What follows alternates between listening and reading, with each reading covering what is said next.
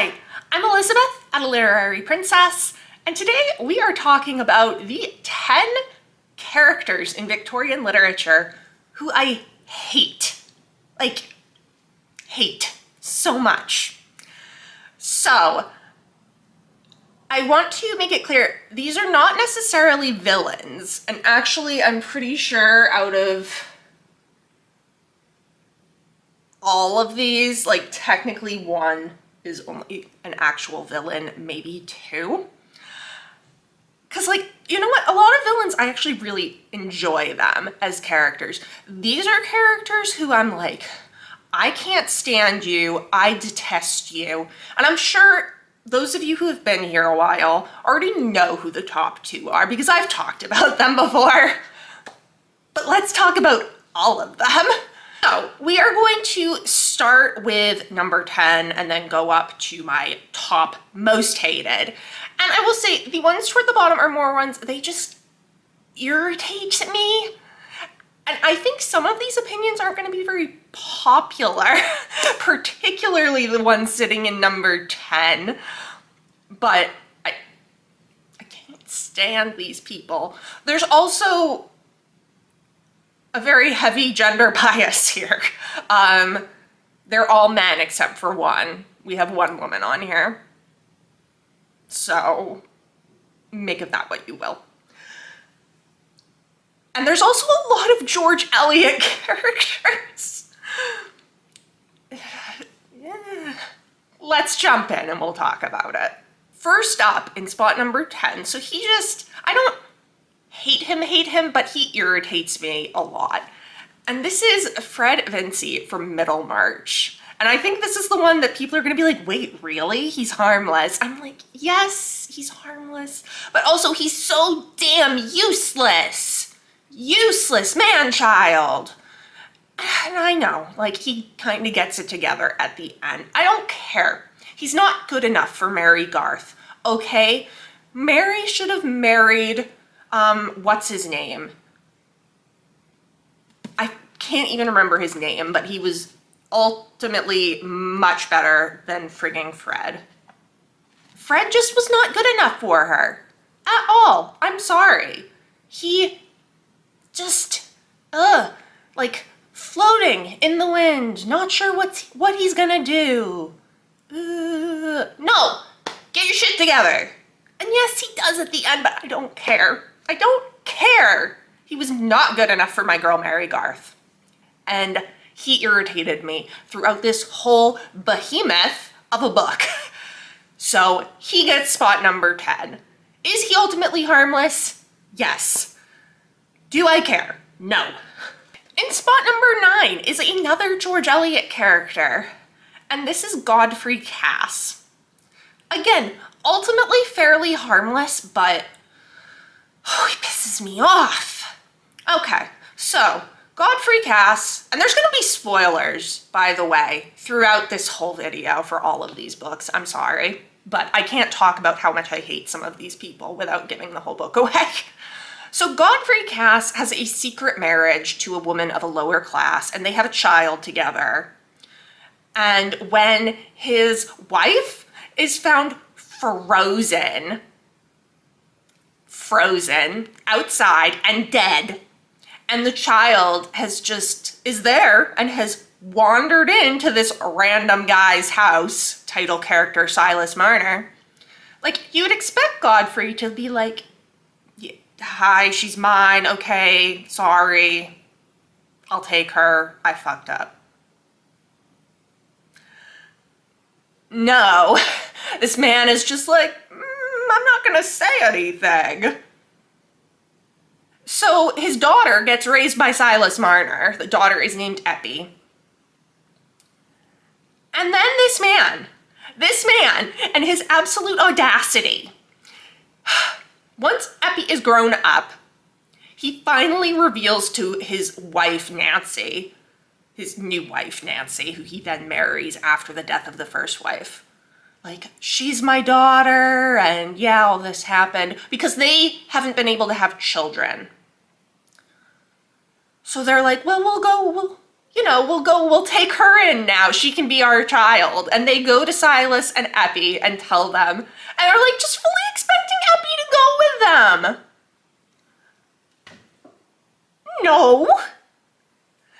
And he has the audacity to think that Silas is being selfish because Silas doesn't want to give up Eppie, the child that he has raised for over 10 years. The absolute audacity of this man. And like, you know, he ultimately accepts that Eppie doesn't want to go live with him and that he's not her father, but like, oh, he just makes me so angry. Oh, when he's thinking that Silas is being rather selfish about the whole thing, I was like, I can think of someone else who's selfish. You. Makes me so angry. Why does Elliot have so many useless characters? We've got 2 more Elliot characters in here. But yes. Is Godfrey ultimately harmless? Probably. Does he learn his lesson? Yes. I still hate him. He makes me very angry. Sitting at number 8 is St. John Rivers from Jane Eyre. This man.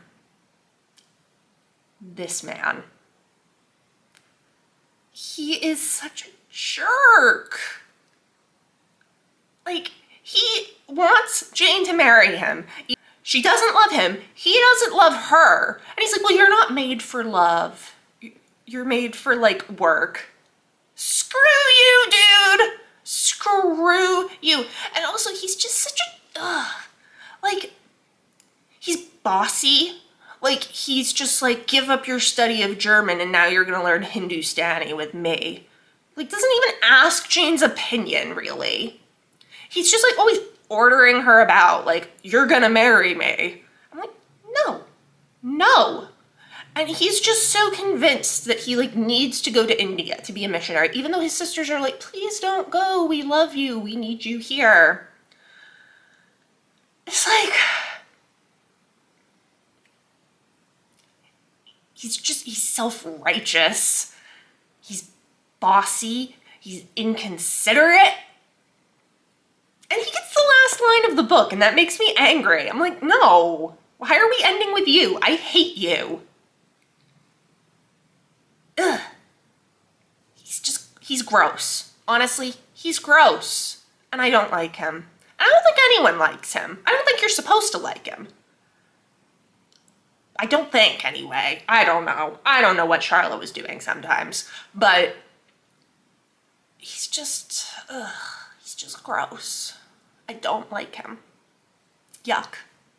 7 and 6 are actually from the same book, so we'll kind of talk about them together. This is East Lynne by Ellen Wood. It's a sensation novel following Lady Isabel,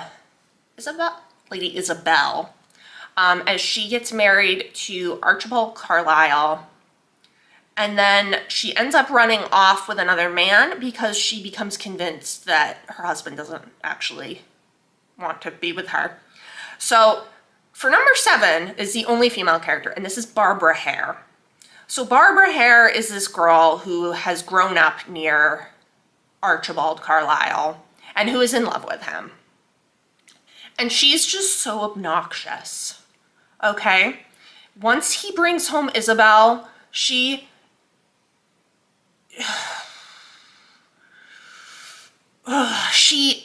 is just irritating. She is very upset because she's in love with him and wanted to marry him. And she's just, she's always like kind of hanging off of him. And always, she's got this brother who has been accused of a crime he didn't commit. So she's always pulling Archibald aside to try to get him to help somehow. And it's just so clear that she is kind of purposefully just inserting herself and trying to put herself between Isabel and Archibald. And like, I just don't like her. I don't like her at all.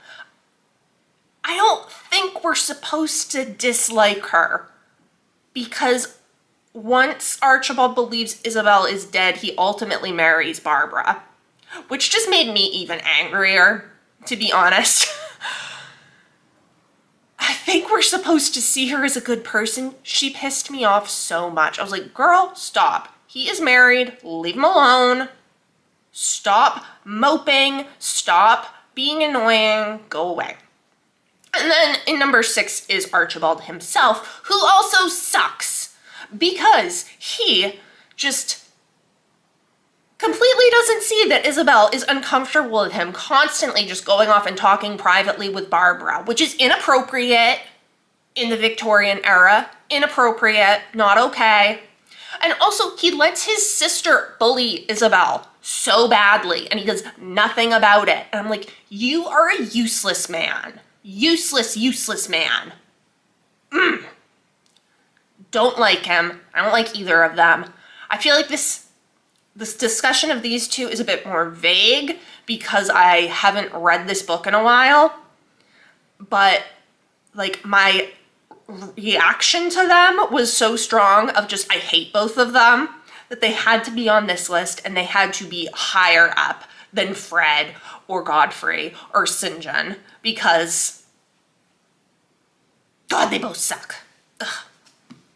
Sitting at number 5 is George Osborne from Vanity Fair by William Makepeace Thackeray. And actually, I have Kate Howe to thank for reminding me of this guy's existence because I hated him so much that I, like, blocked him out of existence. George Osborne is just a jerk. And he is so unappreciative of his wife, Amelia, who is lovely. And he just does what he wants. I'm pretty sure he's unfaithful to her. I can't quite remember. It's been a while since I read this too. But he is not a good guy. And what really, really makes me angry is that Amelia just fawns over him constantly. And I'm like, no, he sucks. And you have Captain Dobbin right there, who is amazing. And Captain Dobbin is like trying to preserve Amelia's image of George as this perfect guy. And he's just not. He's awful and useless. That's a running theme. Like, a lot of these guys are just useless. But oh, I really hated him. And I'm like, Captain Dobbin is right there, Amelia. Right there. I guess the good thing is that George dies partway through. But then you still have to deal with Amelia, like, oh, George was so wonderful. No. No. Mm-mm. All right, sitting at number 4 is another Eliot character, Stephen Guest from The Mill on the Floss. Again, I can't stand this man. So, and I didn't realize I hated him so much until the 3rd time reading it, but this past time I reread it, I was like, wow, you are awful. So he is almost engaged to Lucy Dean, who is the main character, Maggie Tulliver's cousin. He has not actually spoken to Lucy and proposed. However, he has been going to their house, paying lots of attention to her. Like, as far as most people are concerned, they're engaged. It's just not official. And then Maggie comes to visit, and he starts to catch feelings for Maggie. And he ends up getting Maggie alone on a boat, and they were just supposed to go on a little day trip down the river and back. And he purposefully goes past the spot they were going to stop at without saying anything, and basically just kidnaps her and is like, let's run away together. Again, the audacity. He kidnaps her. And then she's finally like, no, I'm going home. Because he's like, let's go get married. And she's like, I can't do that to Lucy. And he's like, it's fine. Screw you. No, it's not fine. So, but when she goes home, everybody knows they've gone off together and then she's not married, so she's a fallen woman. As if this is somehow her fault. And does anybody blame Stephen? Guest? No, nobody blames him. And you know what? He ends up marrying Lucy. This man gets off with no consequences. Maggie suffers. Maggie dies at the end of this book. And he just gets to marry the girl he was originally supposed to marry and live his life with no problems. No, screw you, dude. Hate him. You don't get to kidnap women trying to make them elope with you after being basically engaged to her cousin. And then just live your life happily with no consequences of it. No. No. And I am not going to be putting this book on the stack. I'm going to be putting it back down because there is another character in here who we will be talking about. Number 3 is another George Eliot character. I don't know why. She just has such awful characters who I really don't like. Tito from Romola, which is apparently the correct way of pronouncing it, according to Kate Howe. I have been pronouncing it wrong for ages. Anyway, Tito. If you've read this book, you know what I'm gonna say. So, Tito is an outsider who comes to Florence and ends up marrying Romola. Romola? Now I can't remember the correct pronunciation. Anyway, he marries her. Romola has this father who is like a blind scholar, and she has been helping him in his library, collecting these books and doing all this stuff with him. And her father ends up dying. And Tito sells the library.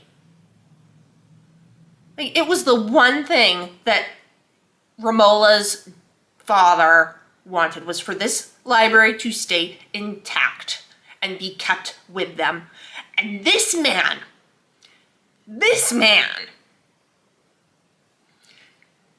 sells it in pieces to multiple different people. And Romola's super upset about it. And he's like, it's fine. No. No. And then, as if that's not bad enough, because that's pretty bad. Like, if somebody sold my library, you wouldn't find them ever again. Anyway, but no, this man's not done yet. He's married to Romola. This man goes out and starts having an affair with this peasant girl, who he tricks into thinking they are married. He has a whole second life with her, with multiple children. Even George Eliot hated this guy. This is the one person on here that I really think is a villain. Like, the rest of these are not villains, or they're not supposed to be. But this guy, evil. George Eliot celebrated when she finally killed him off. Yeah, he does die. Thank God. He's also involved with a bunch of shady political stuff that I don't really understand because I'm not into the politics of 14th century Florence, personally. But the library and the whole second family was enough for me to be like, you gotta go. You've gotta go. Tito, awful person. You might be thinking, oh my God, how can we top that? Well, we've got another George Eliot character from The Mill on the Floss, and that is Tom Tulliver, Maggie Tulliver's older brother. He is such a snot. I hate him so much. I have hated him since I was 14 years old. And Maggie has this really good quote that sums up everything that is wrong with this man. you were in fault ever, if you had done anything very wrong, I should be sorry for the pain it brought you. I should not want punishment to be heaped on you. But you have always enjoyed punishing me. You have always been hard and cruel to me, even when I was a little girl, and always loved you better than anyone else in the world. You would let me go crying to bed without forgiving me. You have no pity. You have no sense of your own imperfection and your own sins. It is a sin to be hard. It is not fitting for a mortal, for a Christian. You are nothing but a Pharisee. You thank God for nothing but your own virtues. You think they are great enough to win you everything else. You have not even a vision of feelings by the side of which your shining virtues are mere darkness. Yes, girl. He's such a jerk. He's so convinced he's always in the right. Again, self-righteous. He's always right, Maggie's always wrong, and that's that. And he can punish her or do whatever, and he's still in the right. Even when he screws up, even when he's being a jerk, which is literally all the time, nope, he's right. He's always right. She goes to him after the whole stuff with Stephen Guest, and he's like, no, I can't. You're not welcome in my house. The audacity. And Maggie still goes back to save him in the flood. She has done nothing but love Tom through the entire book, and he's just so mean to her all the time. Constantly berating her. I'm like, I hate him. I've hated him since I was a child. And I will hate him forever. Now, number one. I think a lot of you know where this is going. Angel Clare from Tess of the D'Urbervilles by Thomas Hardy. Self-righteous. Hypocrite. Awful. So, he falls in love with Tess while they are both working at, I think it's a dairy.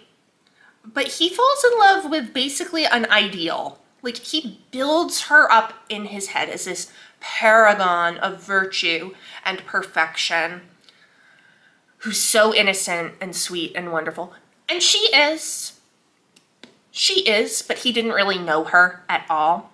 Because Tess was sexually assaulted by an upper-class man, and she had a child from that who died. But Angel doesn't know any of this until their wedding night. They get married, and he confesses to her that he once had an affair with a woman. And she's like, oh, then I can tell you my big secret because you understand and it won't make you hate me. And she tells him that she was sexually assaulted. And this man is like, you're not who I thought you were. I can't look at you. We have to separate.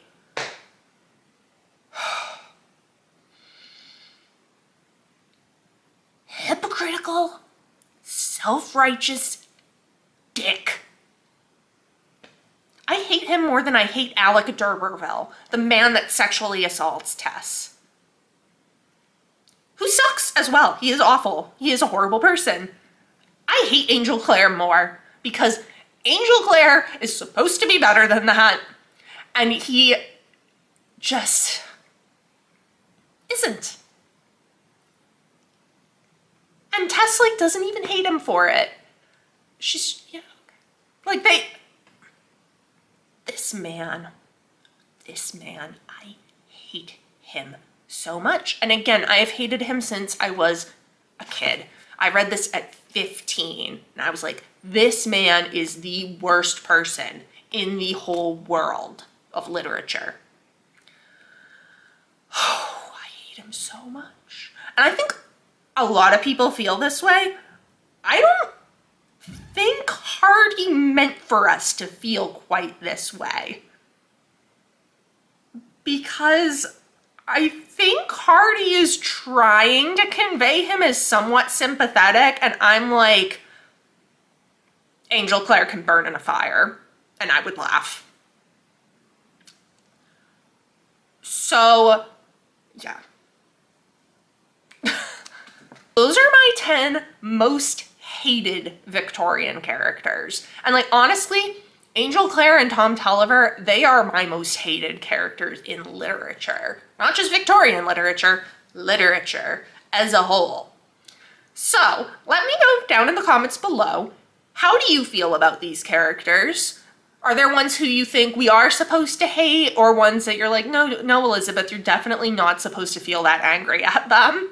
Do you agree with me? Do you disagree with me? Who are your most hated characters in Victorian literature? It has been great chatting with you. I will see you soon. Bye.